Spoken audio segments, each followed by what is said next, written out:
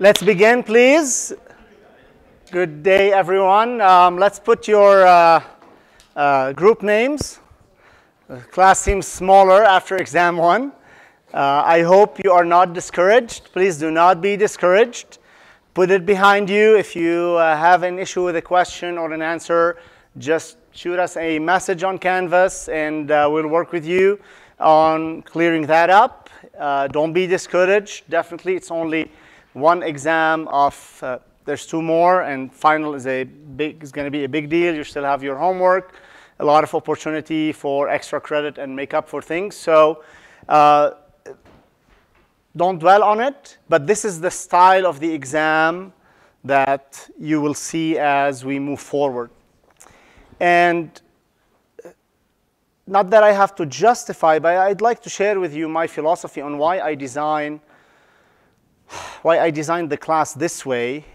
This is my 8th year eighth year teaching the course, say over 600, 500 students. And I've tried different styles of doing the exam and the homework assignments. And in my opinion, I've concluded this is the best way. It's the least of all evils, at least, that programming and big kind of problems are delegated to the homework assignments, and the exams are sort of lightweight, general understanding of the subject matter. That's why there's no programming questions on the course, on the exams, because programming changes, the syntax changes, there's new tools out there everywhere. The programming ideas, they stick. I need to use a nonlinear solver or a linear solver, whatever is going to be the most used method in 10 years. You're just going to use that, but at least you'll know that you need to use this kind of solver or that kind of solver. So that's why I leave that for the homework assignments. You have more time. You can immerse yourself. And for the exam, it's more of a cursory understanding of the material, more qualitative in nature.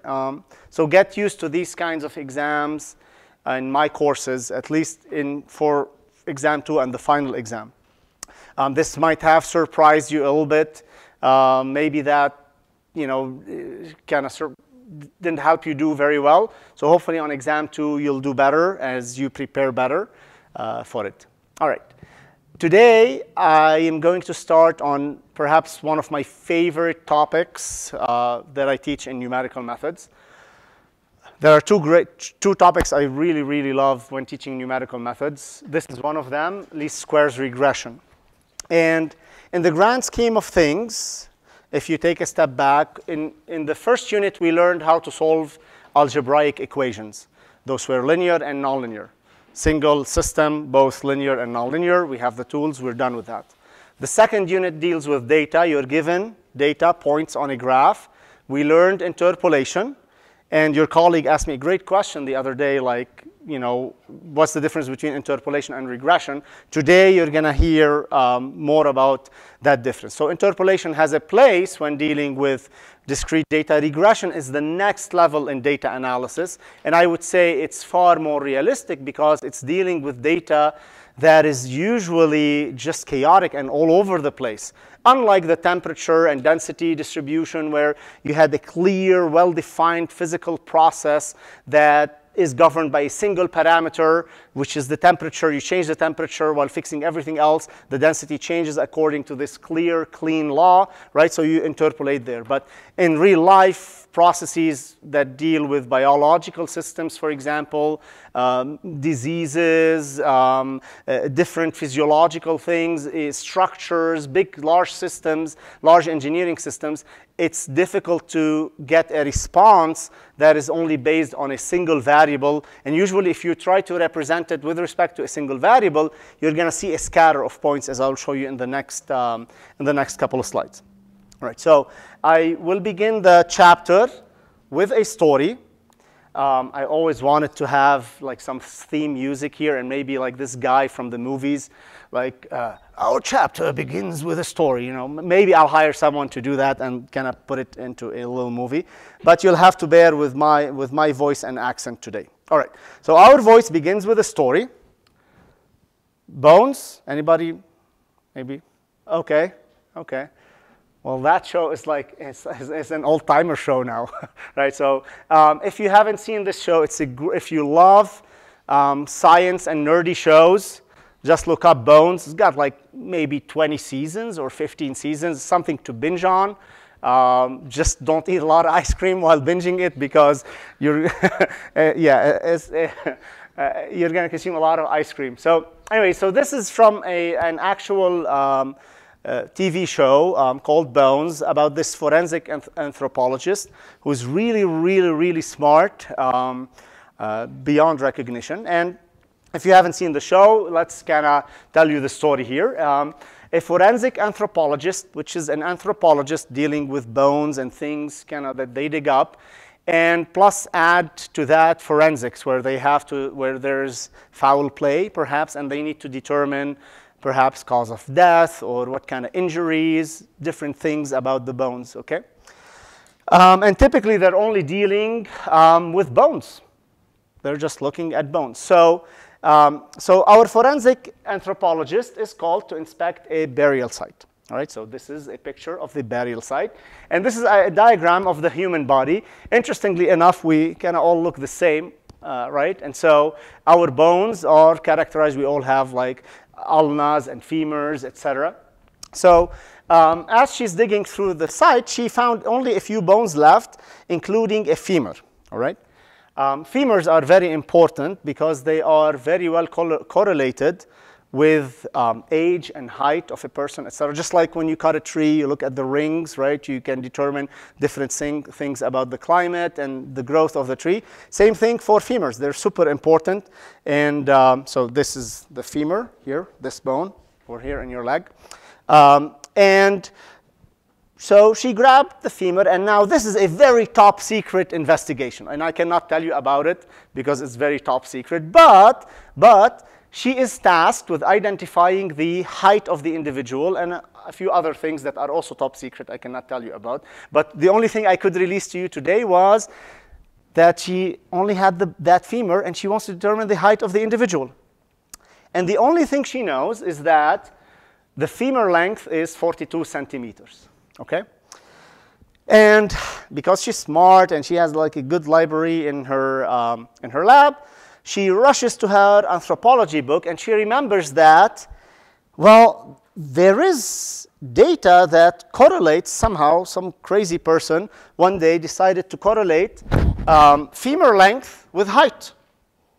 Turns out that there's a very strong correlation between those two. So if you know the femur length, you could tell the height of the person and vice versa. All right, so she remembered those data, right? And then she went on and she plotted the data in Python, of course in Python, right? And this is what she got. So she had them in a table, femur length on the first column, 40 centimeters. You know, they had a bunch of people, you know, come in, they measured they didn't cut their leg to measure the femur length, but they kind of estimated it, maybe took an x-ray and measured it, right? And they measured their height, and they put some data together. You can visually look at the data, and you kind of see there's like all over the place, right? In fact, for a femur length of 43 centimeters, there's two heights. If you look at the table, for 43, there's a person that's 1 meter 67 centimeters, and another person that's 1 meter 64 centimeters. Because there's variation in reality and in life based on diet and all sorts of other things, right? And genetics, and etc. The fact is that there is data, there is some trend in the data. As the femur length increases, the height of the person increases. But locally, the data is clustered. Even at 45, there's 2 data points. At 44, there's 2 data points here for height, right? And you know, she's interested in finding the height of the individual at 42 centimeters. So that's the line. All right. So now she looks at this data, and she says, well, what the heck? I have these 2 data points or these 2 data points. Based on what we know, what is the height at 42 centimeters? Could we interpolate these 2 points? Sure, but what about these 2 points? What if there are 100 more points here? We just didn't collect them because we had a small sample. right? So what do? Do you interpolate all of them and average them? That sounds kind of random, right? So indeed, she tries to do linear interpolation. And if she were to interpolate the entire data like that, if she ordered it in this way, then this is what she would get, which is complete nonsense, right? That's completely ridiculous. Then she thinks, OK, maybe we do polynomial interpolation. So she's doing what I call the Monte Carlo approach. Let's just try different things randomly without thinking about it, right? So she does polynomial interpolation. In fact, it doesn't work. If you try to do polynomial for this case, it's going to crash. It's going to give you an error because the matrix is going to be non-invertible, et cetera. Anyway, so she got something crazy, whatever Python gave her at that time. And then she thinks about the data. She steps back and says, well, the data kind of has a trend, like I said. As the femur length increases, the height of the individual, as the femur length increases, the height of the individual does increase, right? Let's see how we can put that together.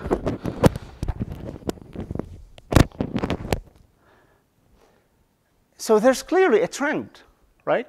It's going in that direction. So she thinks about it, and she's like, well, it's kind of sort of a straight line. It doesn't pass through the data, right? But it kind of captures the trend of the data. So now, I'll ask you this. Based on what you know so far about numerical methods, can you draw a straight line between more than 2 points?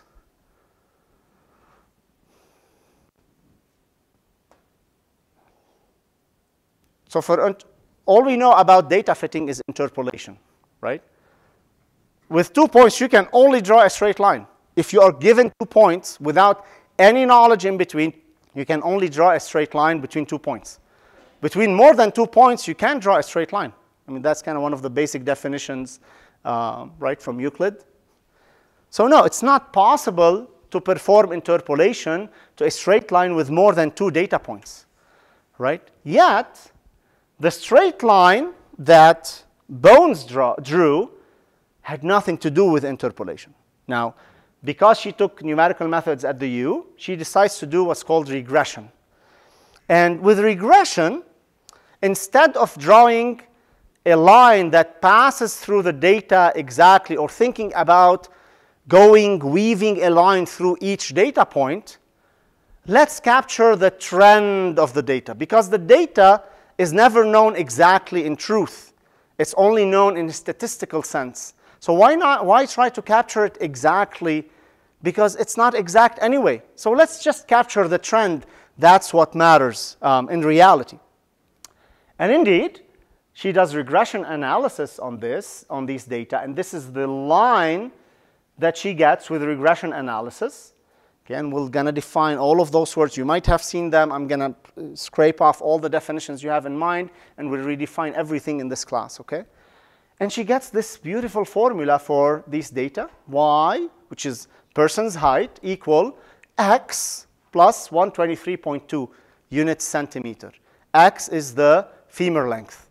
And then she simply plugs in 42 centimeters, look above, 42 centimeters in this formula in place of x.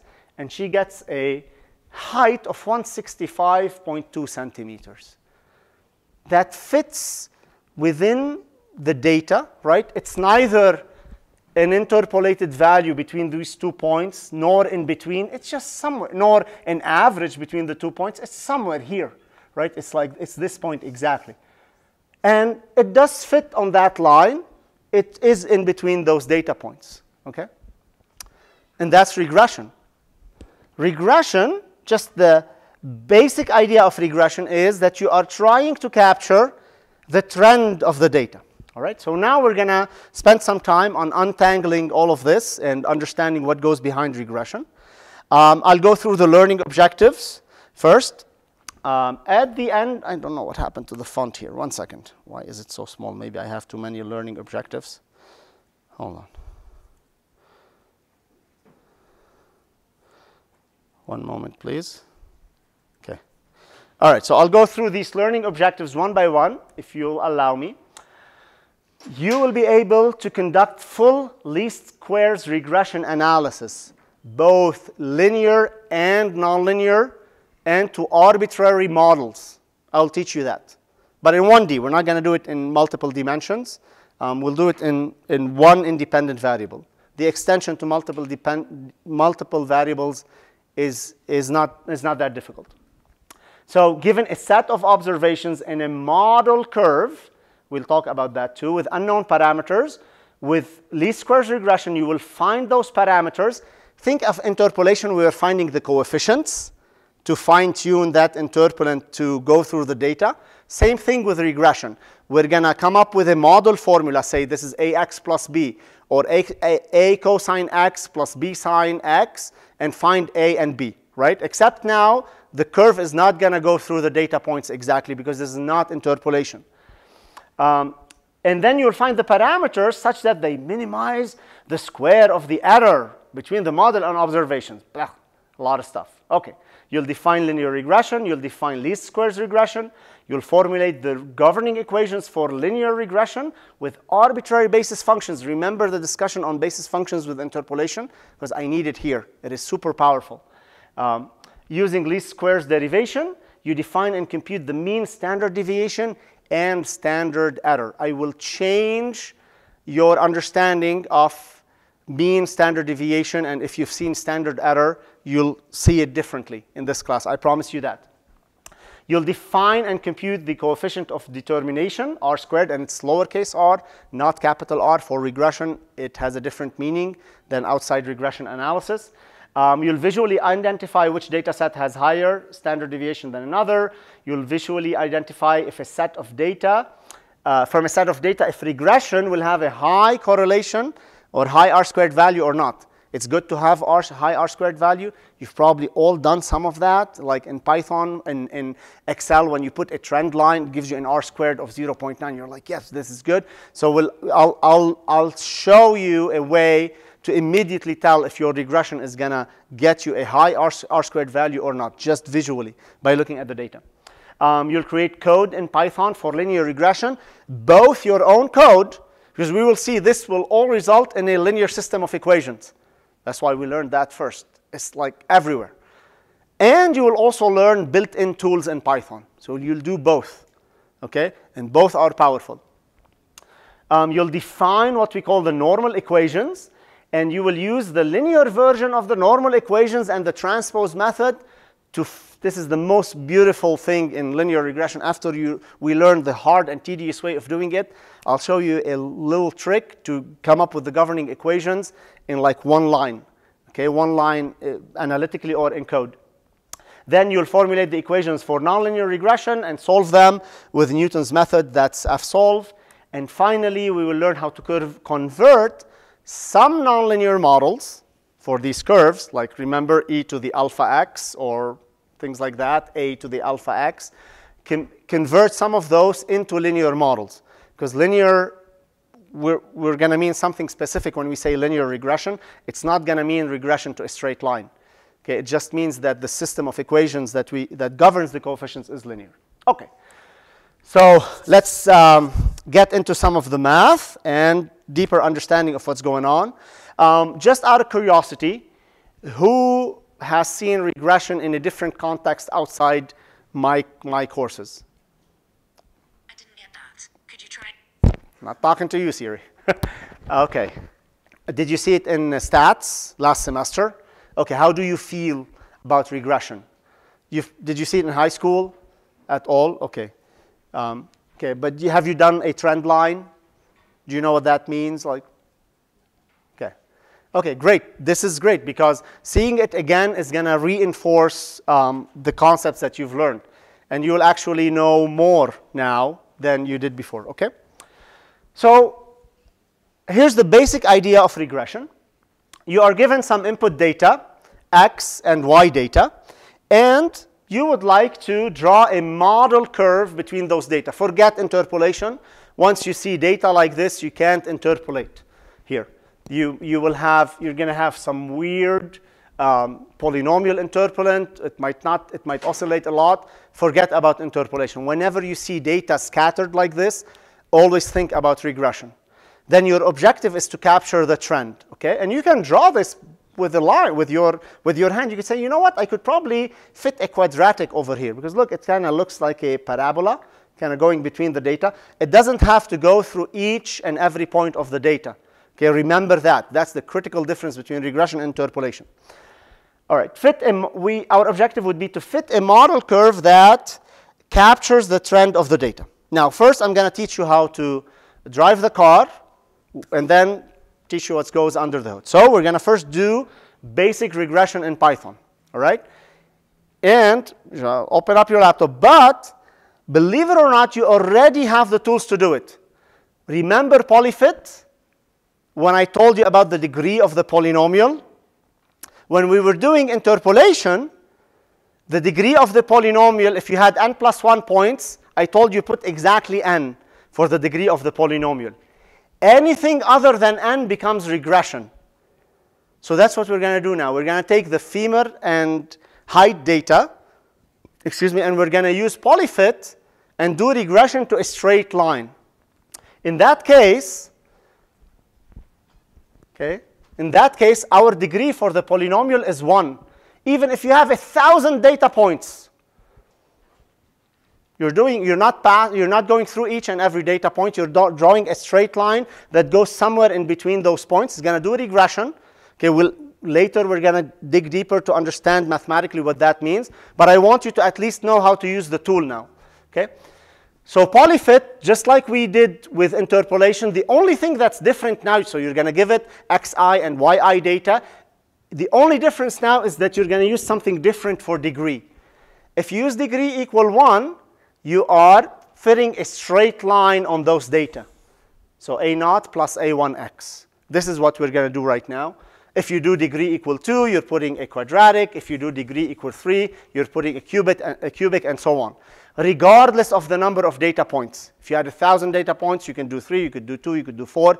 It will do regression for you automatically. All right? So go ahead and download regression activity 1, height, femur with gaps from the regression module in Canvas. Go on Canvas, go to the modules, go to regression module. There's the first notebook over there.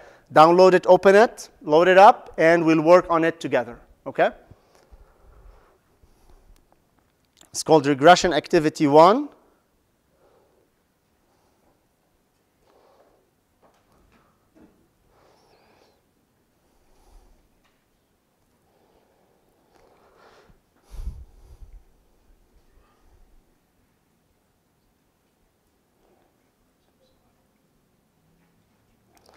And I get it, we're going to do this blindly now without understanding what's going on under the hood, but that's okay because you are going to understand what goes on behind the scenes. But I just want you to know the tool and how to use it. All right, so let's see. This is the notebook with the gaps. And this is great because you already did polyfit and you're doing it on your homework assignment now. So it's a utility, it's a tool that you already know how to use. All we're doing is changing the meaning of degree for a moment. All right, give you a second to load it up. Are we good? All right. So these are the data points that I showed in the slides for the femur length as our independent variable, or the x data, and for the height as the y data. And first, we get the boilerplate out of the way. So I have all of this kind of put in, matplotlib, inline, the beautiful SVG stuff, NumPy, and then importing polyfit and polyval. Remember, polyfit does the interpolation or regression for you, gives you the coefficients of that model, and then polyval evaluates that model at the different data points. Okay? So let's go ahead and evaluate this first cell. For the second cell, I put the x data and the y data into two arrays. I call them xi and yi. From now on, that's the terminology I will use with regression. I for input. So these are your input data, and I will rename everything to x and y, so that I'm clear on independent variable and dependent variable. Okay?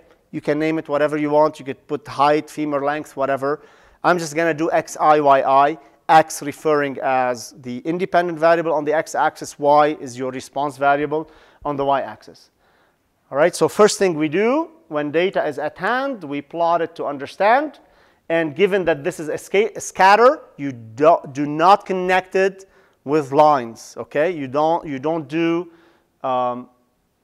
this hyphen here. This is going to look weird like this. Okay, so you just do a scatter. This is actually further evidence that you should only do a scatter plot when you have experimental data like this or observational data. Okay, are we in sync? Okay. All right, using polyfit. Now we can use NumPy's polyfit to perform regression in general. For regression to a straight line, all we have to do is set degree equal to 1. So remember, polyfit, what does it take? It takes the x data, the y data, and the degree of the polynomial. Okay? If degree is equal to number of points minus 1, then that would be interpolation. Anything else is going to be a regression. Anything below n minus 1 is going to be a regression. So here we just need 1, degree equal 1, because we're fitting to a straight line, a0 plus a1x. So there will be two parameters that this polyfit is going to return. Those are going to be a0 and a1, the unknowns in that straight line. So here if I put xi and yi and degree equal 1, and I go ahead and print this, it returns two coefficients, two numbers. What are those two numbers? They are the slope and the intercept. Because we're doing this, we're regressing to a straight line. If we do degree equal 2, which is not going to make much sense here, but degree equal 2, we would be fitting to a quadratic. So it will return three coefficients for us, a0 plus and a1 and a2. Right? Let's stay with degree equal 1. So that gives us the coefficient. Now the equation for the straight line is a0 x, this would be a0, plus b, right?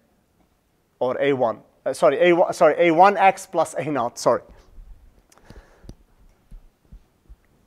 Now, if you remember on my slides, this is the formula I had for regression. X plus 123.2, right? So that was a1 was almost 1, 1.004, and the intercept was 123.2. All right. So now we evaluate the height of the person. If the femur length is 42, we're going to use polyval. So polyval takes the coefficients of a polynomial. We're going to put coefs here, and the destination value at 42 centimeters. And it's going to give us a height of 165.4 centimeters for the person. Okay? So these numbers have meaning. How do you enforce that meaning in your head? As you're typing, you say the words, you word it. Okay? The height of the person is 165.4 centimeters. All right. So then, according to our regression analysis, a person with a femur length of 42 centimeters is 123.4 centimeters tall. Okay. Now we can plot the regression line on top of the original data. Okay, so that will show you how the regression line looks with respect to the original data points. So I want to keep the original data points as a scatter, but the regression line is a continuous curve. So I can plot it over a wide range of values of the femur length, which is going to be a straight line. So I will need to create, I could create a limit space, or I can just create, I can just use the input data points, okay? So this first line here, okay, if I comment this, let's label legend.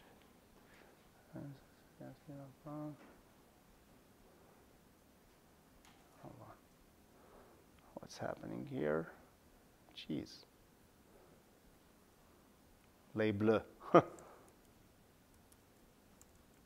typo. Okay, so that's the original data. Now I'm going to plot our regression line with xi as the independent variable, and I will do polyval, right? Coefs, and at all values of xi. There you go. So it took each value of xi and evaluated it using the regression formula. Does it make sense what I did here? I took my regression line through and evaluated it at all the input values, 40, 41, 43, 44, 45, and so on. And it's going to give a different value than the original data, of course, because this is not interpolation. This is regression. At 40, the regression line gave us a different height. At 43, it gave us a different height. At 41 gave us a different height. At 43, it gave us, there are two different heights in the input data, but it gave us a single one biased more towards that point. Okay? Now you see that line is kind of somewhere in the middle between all of those data points.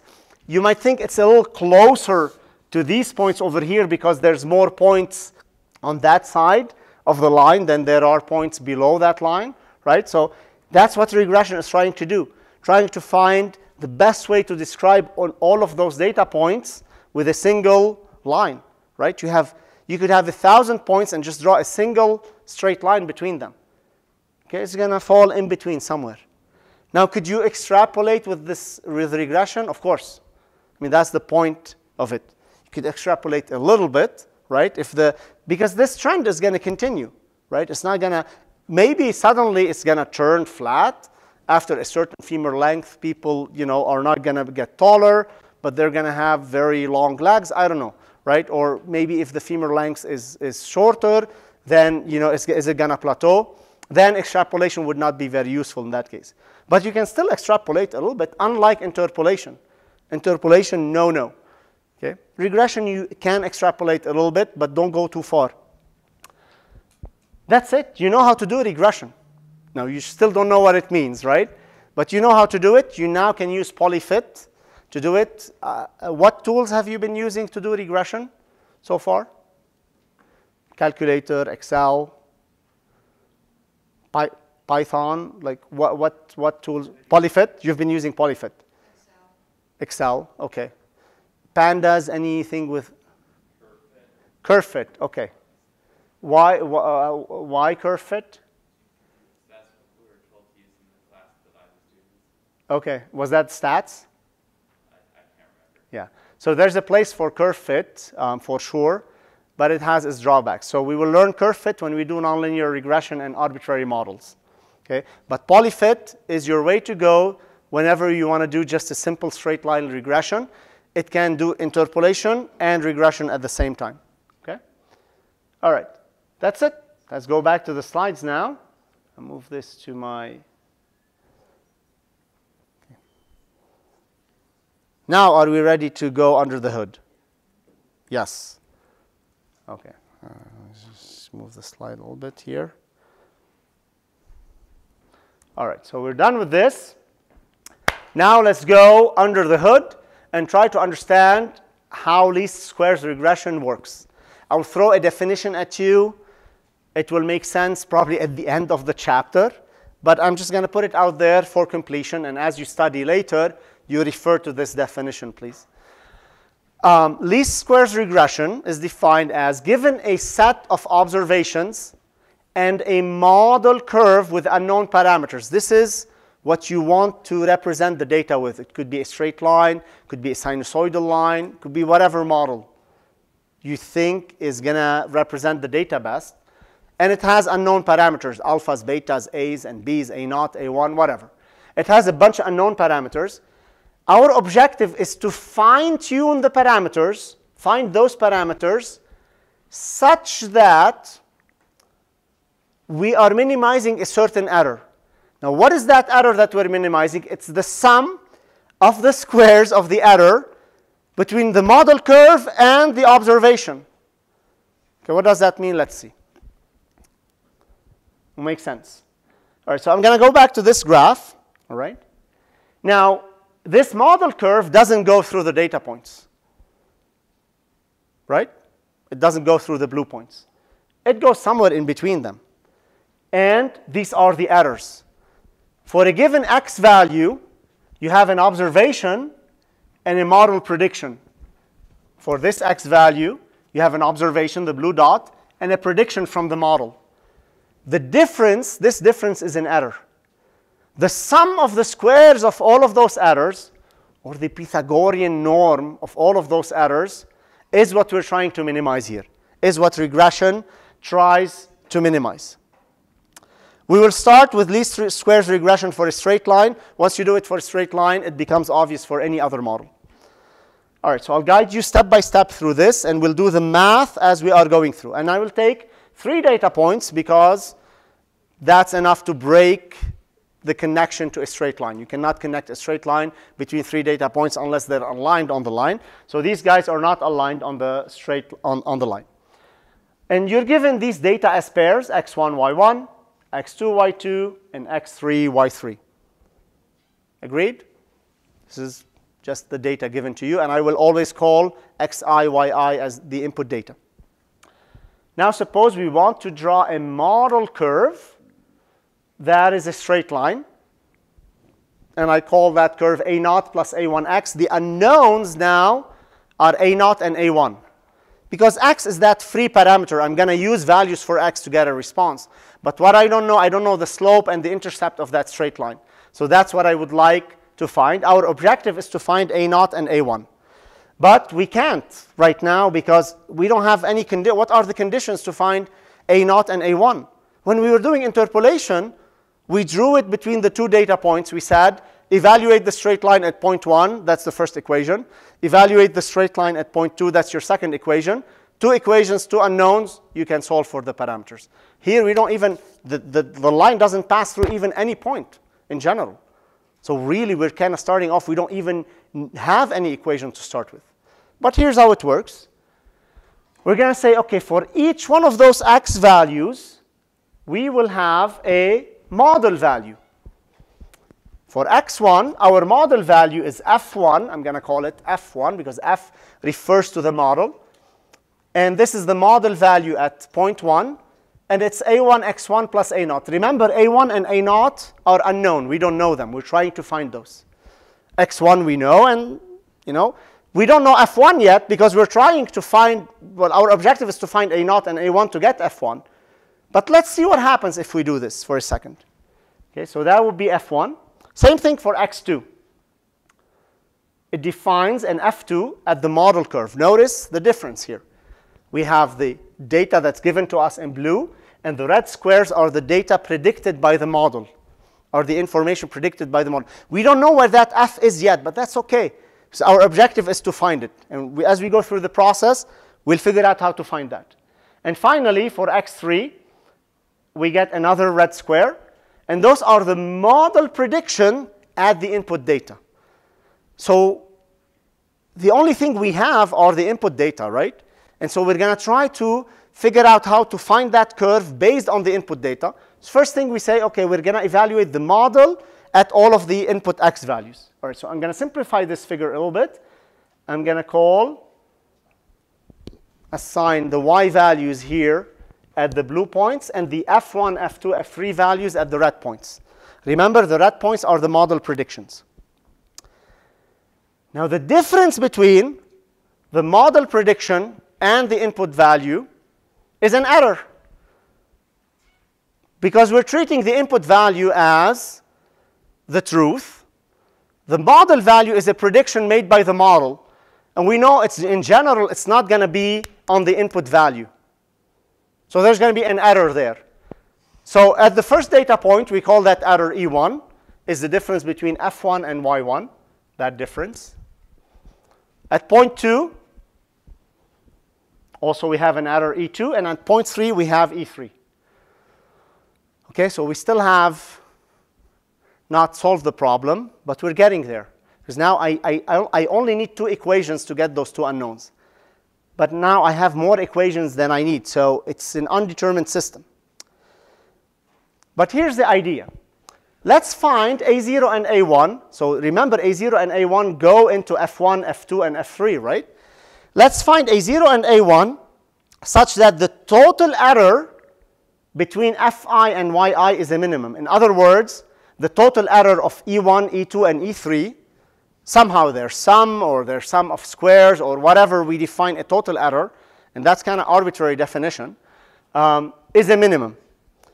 Now, a common measure of the total error, and the one that is consistently used in regression because It has a lot of advantages. It's always going to find a minimum for you. Is the Pythagorean norm of the error. So in other words, the sum of the squares of the errors. So if you think of E1, E2, and E3 as the components of a three-dimensional vector, the size of that vector is square root of E1 squared plus E2 squared plus E3 squared. Or just, we don't need that square root to define that total error. We're going to define it as E1 squared plus E2 squared plus E3 squared. Okay. Now here's the beauty of this. If you think about it, F1 and F2 and F3, each one of them has A1 and A0.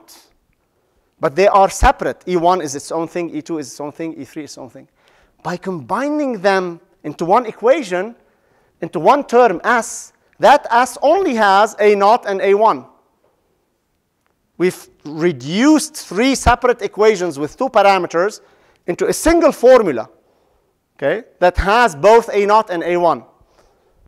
Now, if you expand this a little bit, this is what it looks like.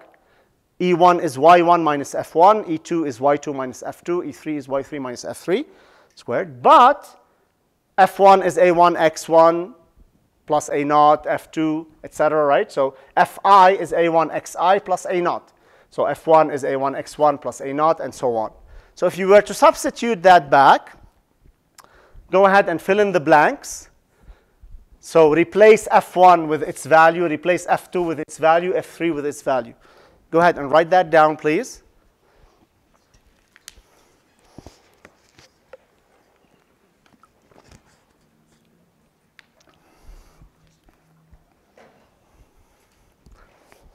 I feel like I'm spending more time on that side of the, I'm going to spend some more time on this side.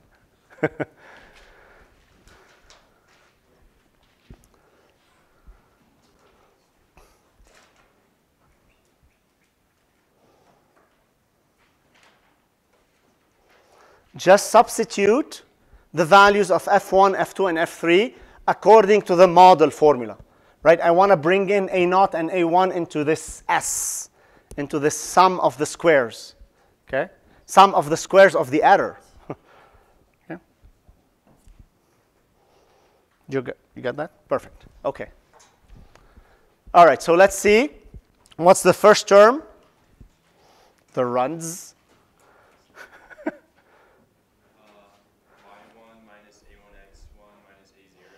Squared. Okay, second term.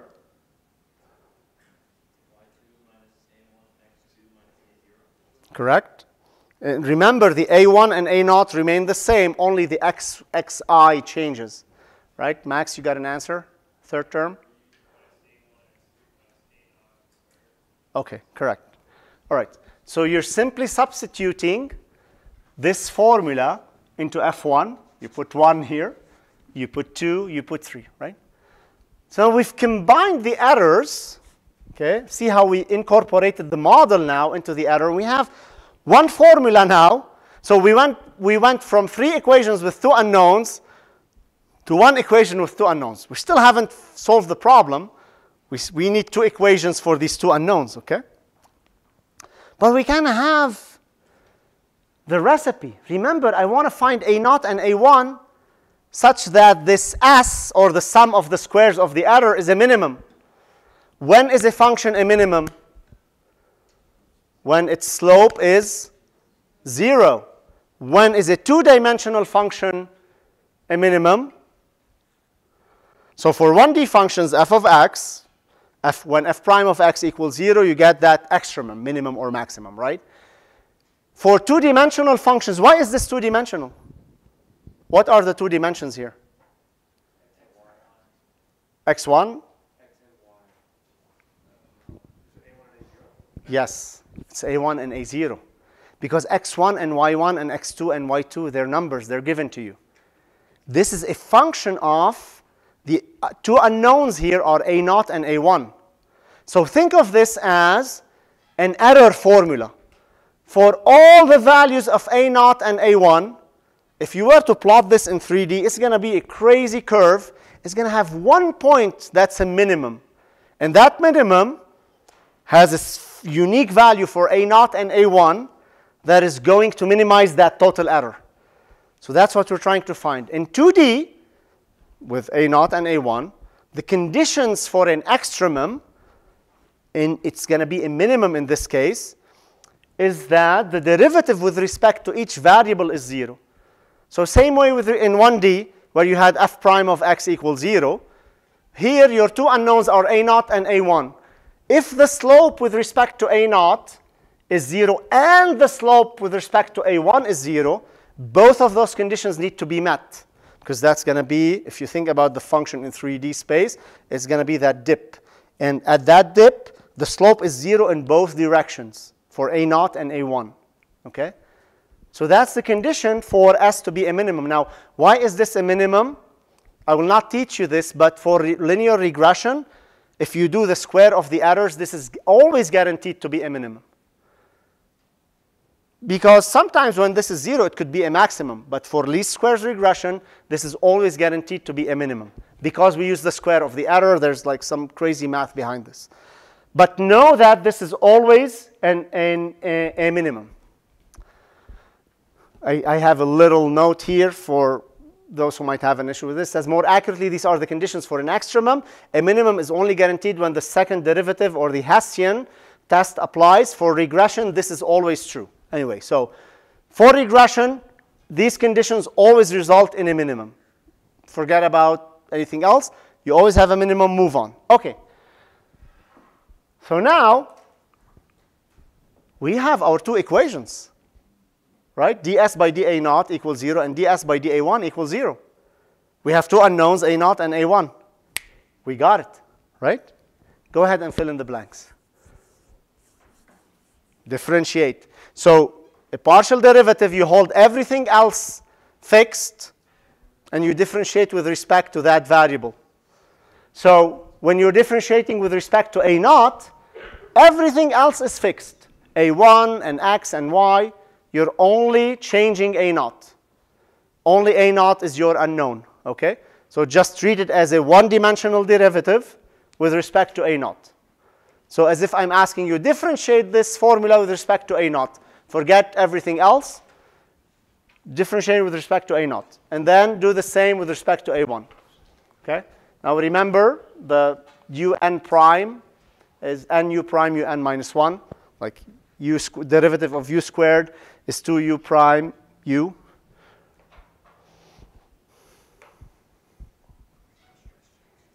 Mm-hmm. When you're saying this is two-dimensional, if you have the one-dimensional one, like that's what we've been doing with f prime of x, right? Yeah, so in 1D, when the slope, when you have a curve and the xy plane, right, you have an extremum, either maximum or minimum, when the slope is 0. In two dimensions, in this case, a1 and a2 are the x and y axes, and z is the value of the error of s. Okay, so it's going to look like a curve like this. It's going to have like it's going to slope down at the bottom, and the slope is going to be 0 in both directions. So if you're moving in the a1 direction, the slope will be 0, and also moving in the a1 direction, the slope will be 0. Okay, so then when we go like when we're using just the one-dimensional example, what's the equivalent of like a0 or a1? For one dimension, you don't do regression. There's no regression. It will be a constant, right? So then that was going to be the mean. That would be the mean value. So, yeah. There's no equivalent for regression in like 1D. There's no equivalent. So now remember, this is still a straight line.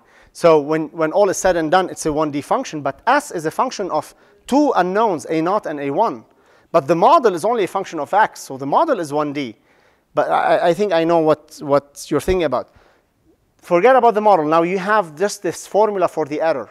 The error depends on these two parameters, a0 and a1. So the error is a function of two dimensions, right? Yeah, we're just talking about S here, not the original model. Once we go back to the original model, it's a 1D curve for sure. It's a straight line, okay? And all the models we're going to use are going to be 1D now. But the errors, if we have more parameters, you have 5-parameter model, it's going to be 5-dimensional function. Absolutely, okay? All right. Any takers on ds by dA0? The various variables varying variously. I remember you. Sarah, you got something? No, for ds by dA naught. Yeah, so the first term would be -2 times, in parentheses, y1 minus a1 x1 minus a naught. Okay, so let's hold on there. So what Sarah did, or the team did over there, they took the first term, differentiated with respect to a naught. So first you have the square, right? And you're differentiating, you take that n value 2 to the outside, times the derivative of what's in the parentheses with respect to a naught, which is -1, right? So you get -2 times everything in the parentheses. Same thing for the second term, same thing for the third term, right? Okay, what about ds by dA1?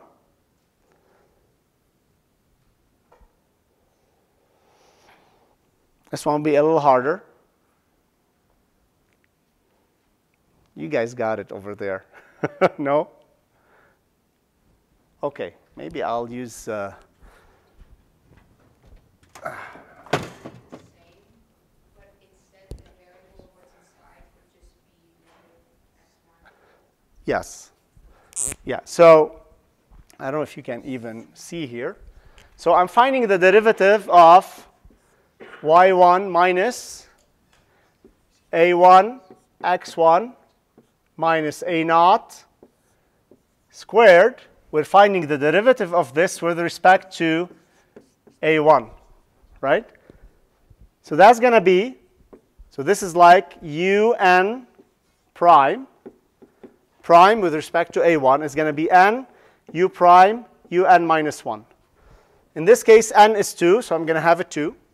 What is the derivative of everything in here with respect to x1?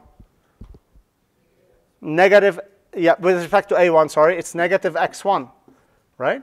Because you're holding everything else is constant except a1. What is multiplying a1? It's minus x1.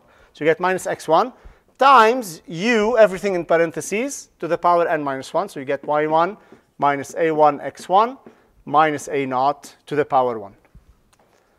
You need to know how to do this, because this will be on the exam, okay? No surprises there. All right, so this is what you will get. And then the same thing for term 2, the same thing for term 3. Okay, let's now not worry about finding derivatives. Assume that you know how to do this. Now what you have is 2 equations with 2 unknowns, right? And they are what? Linear. They're linear in a naught and a1. There's no squares on any of the variables. There's no weird signs or cosines. It's just a system of 2 equations and 2 unknowns. Okay, so we clean it up a little bit. We combine a few terms together. We put all the unknowns on the left-hand side. Sorry, we put all the unknowns on the left-hand side. And we move everything to the right-hand side. Now, I did this for only 3 points. Okay? So let's now do it for an arbitrary number of points. We wanted to kind of get you started with something that you can manage. Actually, with more data points, it's easier because you can use a summation sign. All right. So now we will repeat that same exercise, except now we have an arbitrary number of points, x1, y1, x2, y2, x3, y3, dot, dot, dot, xn, yn. N data points. Could be 1,000, 1,000,000, 7, 31. Doesn't matter. Okay? Then we draw a model curve between those points. A naught plus a1x, same thing.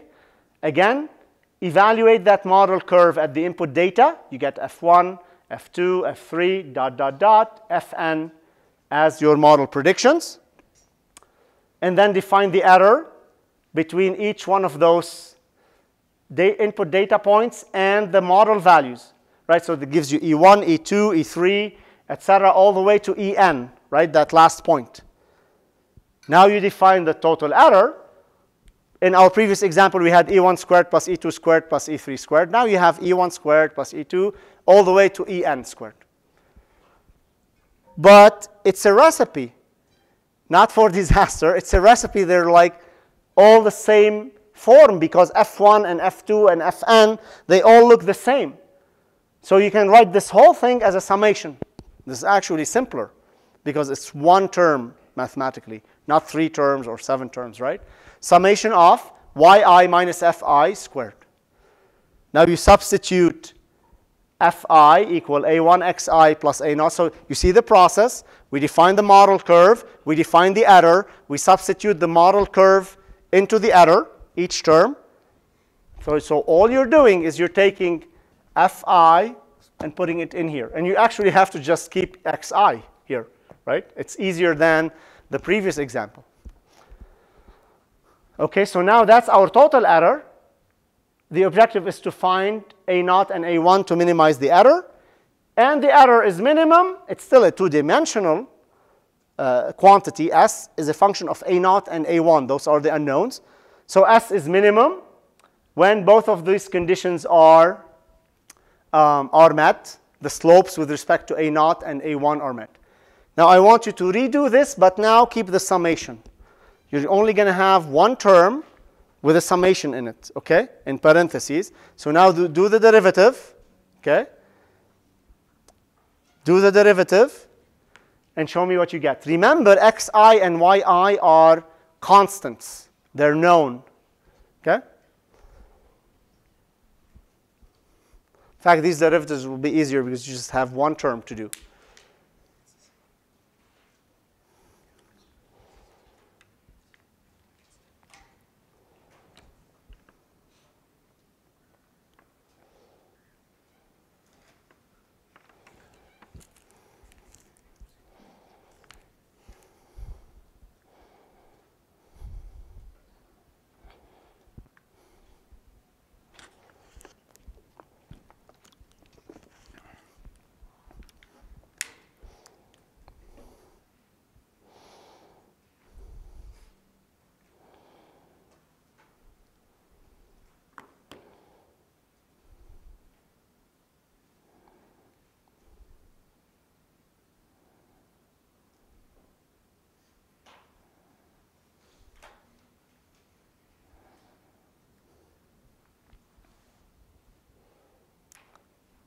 You got it? First one? Both. All right, let's start with the first one. Negative 2 times the summation of y minus a1 xi minus a0. Summed over all points, right? So however many points. What's the second one?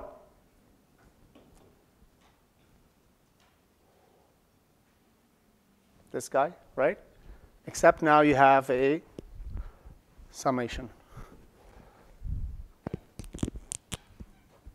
So you have summation of yi a1 xi squared. Then you will have summation 2 minus xi yi a1 xi minus a0. If you're still struggling with that derivative, forget it for a minute, but make sure you rework it after class or come to the office, come to the help sessions. You need to know how to do these derivatives because they're going to be everywhere. OK? All right. So this is exactly what you get. And it's actually cleaner over here. It's much cleaner than it was before.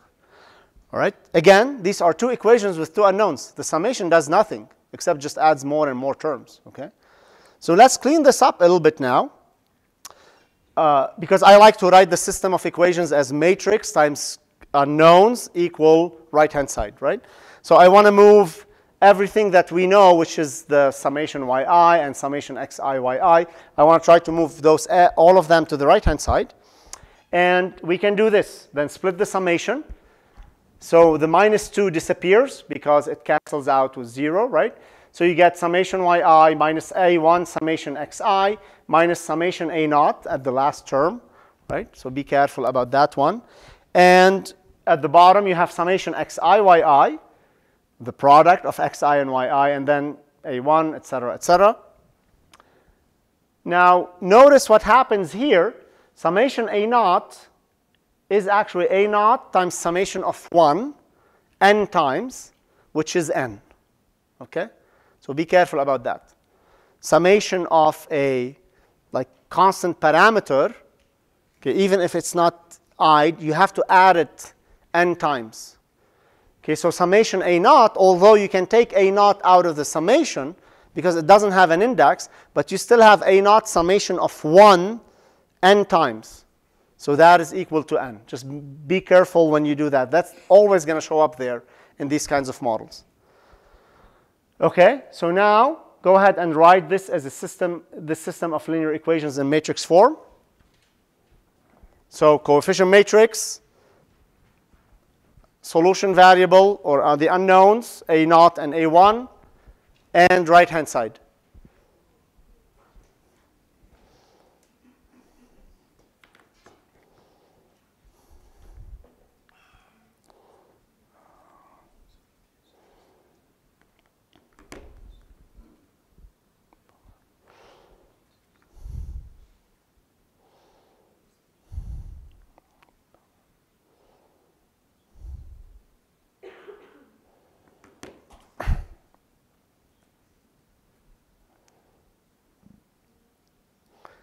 Because once you know the matrix form, the coefficient matrix and the right-hand side, you can program this in Python and solve it. And we will demonstrate that we get the same answer that polyfit gives us, right? So that there is sanity in what we're doing.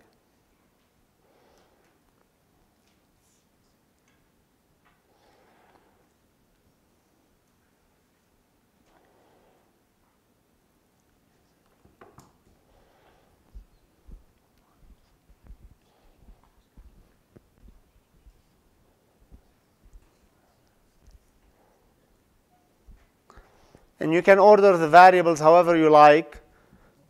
Maybe order them as A0 and A1. Shouldn't matter, as long as you're consistent. Sorry, a second. Yep, I did order them as A0 and A1. Okay, let's see. Do we have any takers?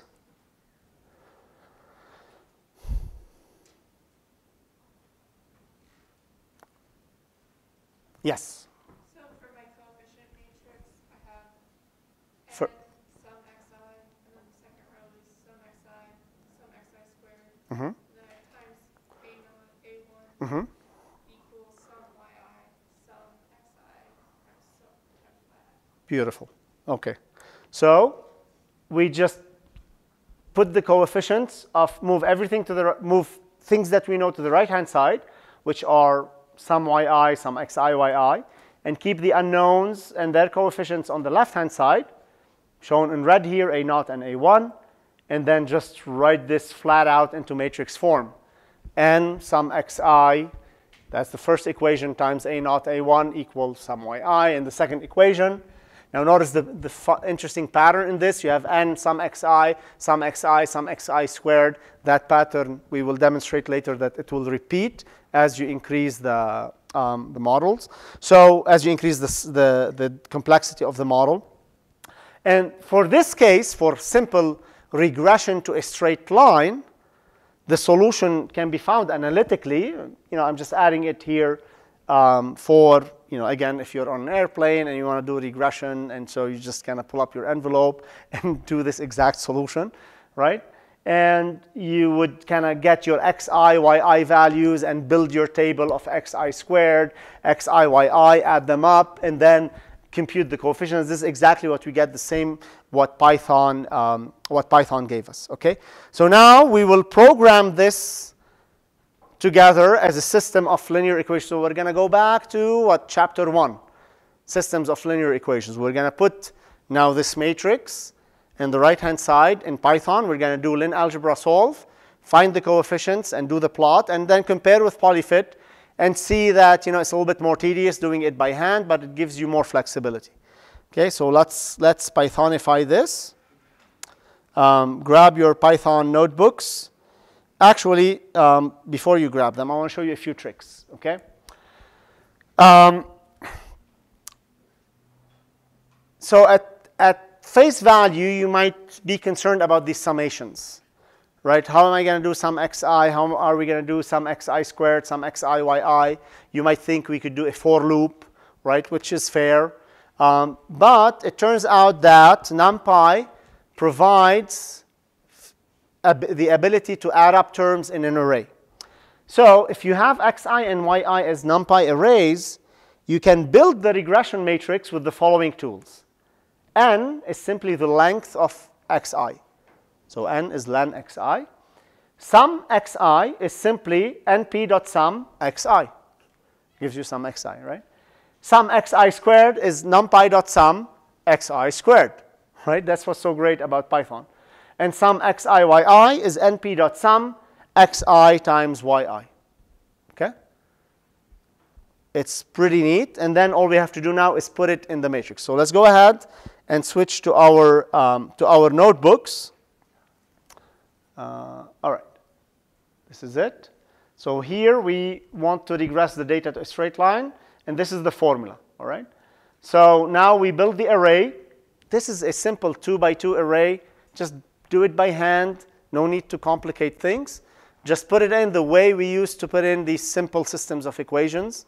So the first entry here is row by row. So we're going to do n. And for sum xi, np.sum of xi. Again here, np.sum of xi. And finally, np.sum of xi squared. It's as simple as that. And always print it out to see that it makes sense. Now for the right-hand side, why don't you spend a minute to try to program it yourself?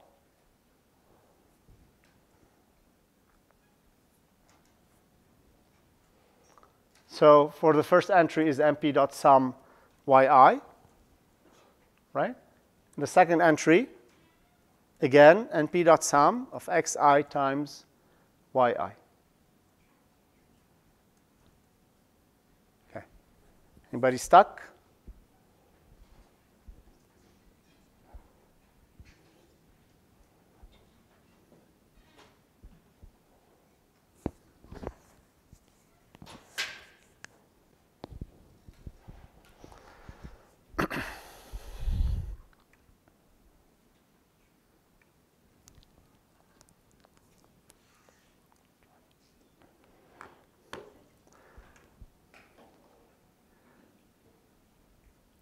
Okay, so now we have the coefficient matrix on the right-hand side. What do we do with it?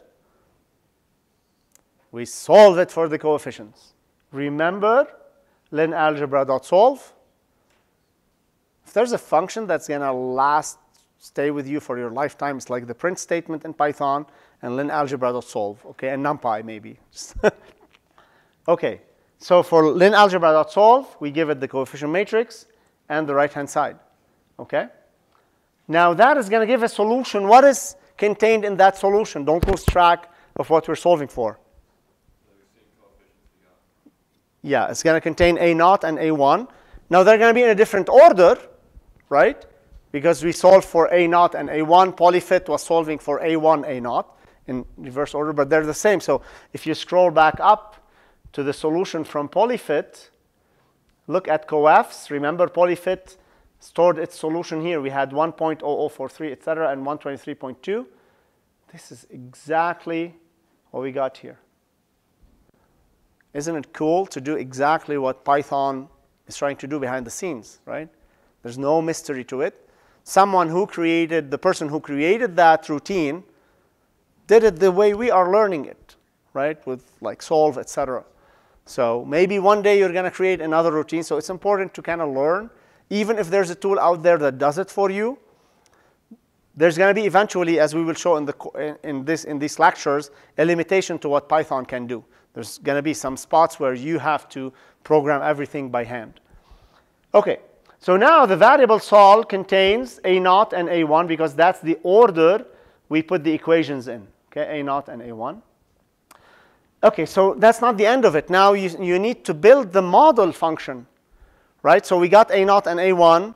Now we need a routine. Okay, what is the femur height at 42 centimeters? You could type manually A0 times 42 plus A1, but you're using Python as a calculator. Use it as a programming tool. So what I suggest you do is you create a routine that builds that model for you and evaluates it wherever you want to evaluate it. So you grab the coefficients from sol, our solution here. A0, this is A0, and this is A1. Just call them A0 and A1. And then construct a function for the regressed line. So our model is A0 plus A1 times x. right? So now you can evaluate your model wherever you want. At 42, you get 160, at 42 centimeters, you get 165.4 centimeters for the height of the person. Exactly what polyval gave us up here. If you look at polyval, over here, 165.3896, right? 165.3896, and so on. And also, you can plot the original data and your regression line, okay? Just like we did with polyval. So they are, do you have a question? Yeah. Oh, yeah, sorry. Okay, where? Here? It's good, yeah. So the process is a little more tedious, right? Because we had to program the matrix, the coefficient matrix, the right-hand side, solve it, get those coefficients, and build the model function, okay? You can use polyval. Given the two coefficients, you'd have to swap them because polyval takes A1, A0. Anyway, but it's a little more tedious, right? But it gives us exactly the same thing. Now, because you're engineers, you need to dig behind your, even data scientists might not necessarily know the details. They know, oh, I just use polyfit and polyval or curve fit, right? So you are expected to know more, and that's why we're digging under the hood to know what's going on behind the scenes, okay? All right, how about we take, well, I don't have much time left. Let me see what I'm covering next, okay? All right, so let me close with this, and I'll get started on the discussion. If it's okay, let's not take a break today. Let me just get started on the discussion for next week, and I'll let you go a little earlier, okay? Okay, so now these equations that we obtained, they are by definition called the normal equations. Okay, not because they're normal. There's nothing normal about them. They're weird and complicated. They're going to get very, very complicated. But the normal equations are the equations, linear or nonlinear, that govern the parameters of a least squares regression. Now you understand, what is least squares? It's minimizing the sum of the squares of the error. That's why we use least squares regression. Least means the minimum, squares of the error. So when you hear least squares regression, you are minimizing the square of the error between the model prediction and the data. Now it's kind of starting to make more sense, right, after we saw the math.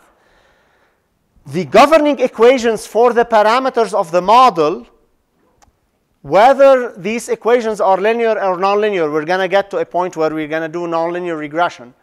These are called the normal equations. Okay, they're called the normal equations. In other words, the normal equations are obtained by setting equal to 0 the partial derivatives of the sum of squared errors to obtain the least squares equations. Okay? So when you hear least squares regression, it means we are fitting a curve that minimizes the squares of the error between all the points, or essentially the sum of all the squares. That's why you hear least squares regression. Are there other types of regression? Yes, sure. This is the most popular. Okay? That's what we mean by least squares. The normal equations are the equations that govern the model that we're trying to use to explain the data, okay, and fit the data. So you perhaps had a statistical perspective on regression with like estimators and biases and whatever.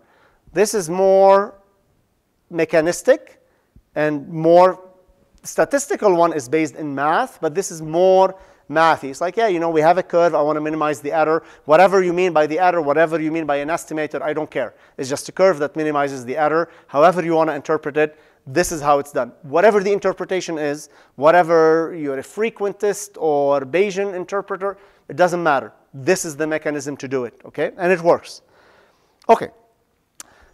So now we need to get into error analysis, and I will defer that for next week so that we have a good continuous discussion, okay? Thank you. I will see you, not next week, on Thursday. I'll see you on Thursday.